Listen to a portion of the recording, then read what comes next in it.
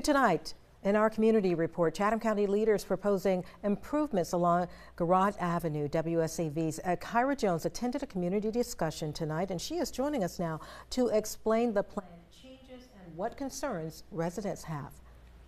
People who live in this community tell me they want to see change happen soon. They are tired of drivers speeding along this roadway and hope much needed relief will come sooner than later.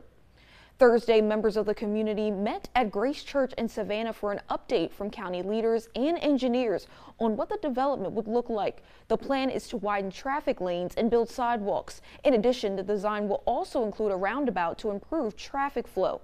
5th District Commissioner Tanya Milton says the project is crucial because it would help to save lives. We need to calm the traffic down coming from Chatham Parkway.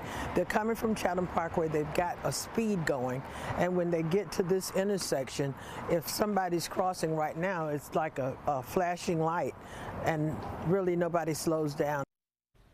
Gary Bradham, pastor at Grace Church, says he agrees with the plan and touches on what his church has been through. We've had 3 wrecks here last month, and they've ran into the church. They tore down our cross and tore up a flower bed, and it's just a really dangerous intersection. There is no official timeline as to when construction on this project will take place. Kyra Jones, WSAV News 3 on your side. Kyra, thank you.